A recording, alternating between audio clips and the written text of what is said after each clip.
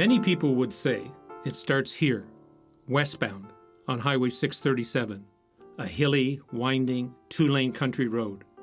This highway, not built until 1962, is a road that for most of us leads to only one place, Killarney. The story of Killarney Provincial Park doesn't start on this highway.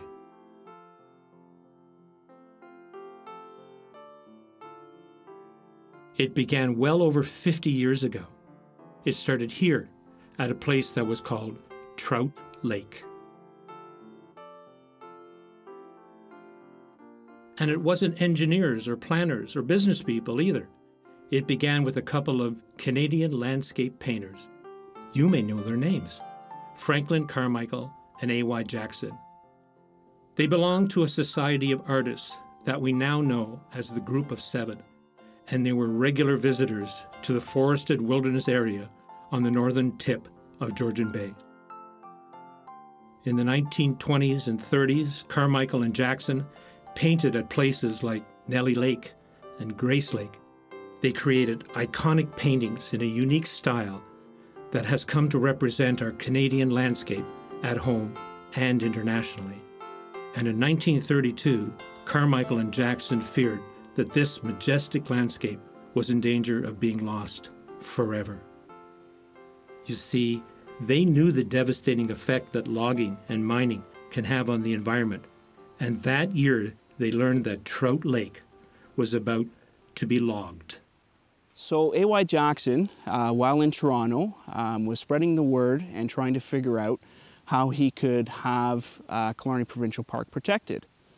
So one of his good friends came to see him and explained that there was going to be a convention of naturalist clubs from all across the country meeting in Toronto that very winter. Now, Mr. Jackson, being the shy person that he was, stated to his friend that he would be unable to attend and address such a large group because he was too shy. So his friend had him write him a letter, and the letter was read at the convention.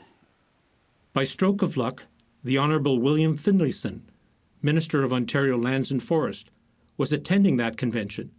Finlayson was deeply moved by Jackson's impassionate letter. He froze all logging in the area. Trout Lake was also given in trust to the Ontario Society of Artists, and the name was changed. It is now called Ontario Society of Artists Lake, or more commonly, OSA Lake. Over the next 30 years, through continued lobbying by Jackson and Carmichael and fellow Group of Seven painters Arthur Lismer and A.J. Casson, Killarney was designated a wilderness area in 1959, and then, in 1964, it became a provincial park. 2014 marked the 50th anniversary of the official opening of Killarney Provincial Park. Perhaps Killarney's most striking characteristic is the La Cloche mountain range. The La Cloche Mountains are a series of ridges with white quartzite tips that dominate the park landscape. Formed from sediment of ancient quartz-rich sand and deposited by rivers and then compressed over time, 2 billion years ago, these mountains soared as high as the Canadian Rockies. Imagine. The peaks we see today were once the valleys of this magnificent mountain range. And if you choose to climb to the highest point in Killarney Provincial Park, that would be Silver Peak. At 539 meters, it towers over David, Bell, Boundary, Clear Silver, and Johnny Lakes, well below. Though the visually predominant rock in Killarney is the stunning white quartzite, it is contrasted against pink granite and red gneiss. Together they form the classic Canadian landscape that so many of us have come to love. It's this combination of merging colors that has inspired artists and explorers for years. This area is Canada's bedrock, known as the Canadian Shield, and the stunning Georgian Bay coastline.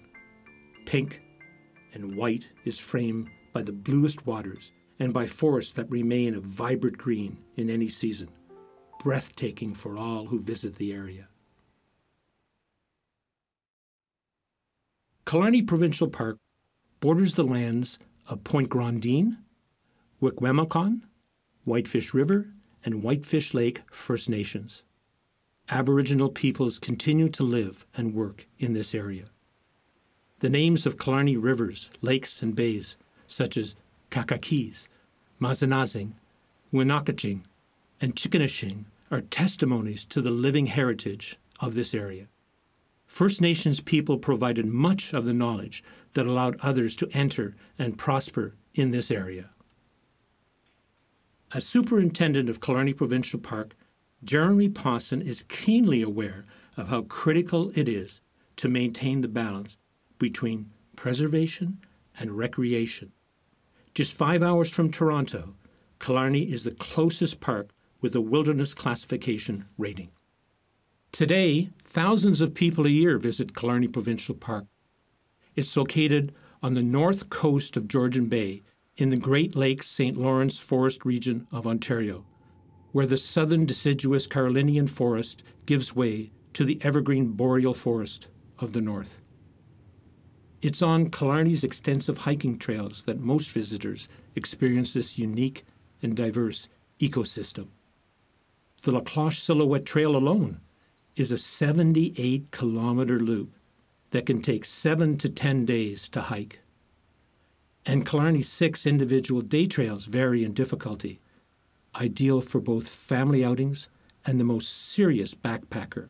We are currently on a hike up to a landmark known as the Crack, and we are crossing a footbridge which crosses the mouth of Kakakis Lake.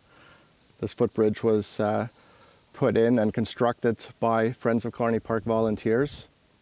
And in another hour or so, we'll be on top of the Crack, which provides some of the best panoramic views of the Killarney interior and its quartzite peaks and deep blue lakes. It is sometimes hard to describe what it's like to walk among thousands of trees, maples, oaks, spruce, pine, hemlock, and firs. Because Killarney is situated between merging ecosystems, it is home to a widely diverse community of wildlife. Moose, lynx, and timber wolf, typical of the north, are here, alongside wildlife more common to southern Ontario, such as black bear, fox, raccoon, deer, coyote, beaver, and populations of both year-round and migratory birds. We are privileged to share Killarney with these native animals. Killarney Provincial Park is a magnet for recreational activities. It's a park for all seasons. In the winter, cross-country skiers glide through snow-covered forests and frozen wetlands, over 30 kilometers of groomed trails. Others can strap on snowshoes and use the park's hiking trails, portages, and frozen lakes to reach picturesque vantage points in the high country. In the warmer season, crystal clear lakes, sometimes with as much as 28 meters of visibility, offer unique paddling and swimming opportunities. Visitors return year after year to camp in this park. Whether it's pitched in the George Lake Campground or at a remote backcountry site, campers can connect with nature. After all, what is more rewarding than listening to the haunting howls of distant wolves or the lonely plaintive cry of the loon while snuggling in your sleeping bag under the stars? On any moonless night, you might see the grandeur of the Milky Way stretching across the sky, or witness a rare showing of the northern lights, Aurora Borealis. Killarney Provincial Park is fortunate to be under some of the darkest skies in the province. Through the generous donation of an observatory, park visitors can use the telescope and be treated to close-up views of planets, nebulae, and entire galaxies beyond our own Milky Way. In the 1970s, shortly after becoming a protected space, Killarney Provincial Park's future faced a significant threat: acid rain. Killarney became the focus of world attention because of extensive damage to its water quality and the ecosystems from acid rain. Mining in nearby Sudbury and pollution from the United States was the cause. Killarney lakes were dying. Acid rain was killing the water plants and the fish. The sustainability of the whole environment was in danger. Born of this dilemma and other concerns, a new organization dedicated to protecting and preserving Killarney Provincial Park began. Friends of Killarney Park was created in 1986 to follow in the footsteps of the Group of Seven, who so ardently defended this pristine wilderness and ensure that a strong and healthy park endures. The Friends of Killarney Park, originally formed by a few local cottagers and concerned people from many parts of Ontario, has grown to a membership of over 400. It's governed by a volunteer board of directors and is a registered charitable organization of Canada. The Friends are stewards of the land and support the park's many programs. Members take part in park events all year long: winter hiking, spring cleanups, maintaining hiking trails, repairing boardwalks, summer concert performances in the amphitheater. The Friends also support scientific research in the park, such as wolf population research and aquatic ecology. From producing the official park map, trail guides, canoe guides, to art shows, to painting excursion led by artists, to canoe raffles, to bike rentals, to managing the Outpost store, the Friends are an active group of caring people dedicated to supporting the ecological and wilderness goals of Killarney Provincial Park. The Friends of Killarney Park are truly an asset to the park. Doing things like maintaining trails, building boardwalks, building bridges, those are all things that contribute to helping me manage recreational use with protection values. The Friends of Killarney Park are proud of our contributions to the park, but we could not do it without help. Help from many volunteers for their donations of time and energy. It is really up to all of us to be protectors of Killarney. Friends of Killarney Park is following in the footsteps of the Group of Seven to protect and preserve this pristine Canadian wilderness of lakes, trees, mountains, and animals. We invite you to join us in this legacy. Your donation of time and money will ensure that Killarney Provincial Park will remain a place of beauty and peace forever.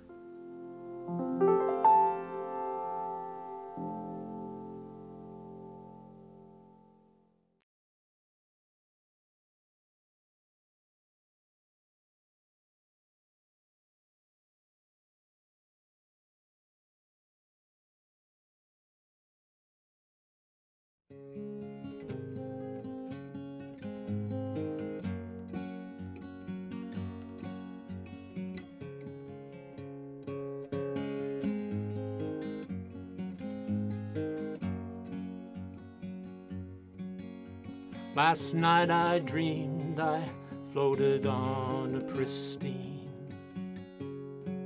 northern lake.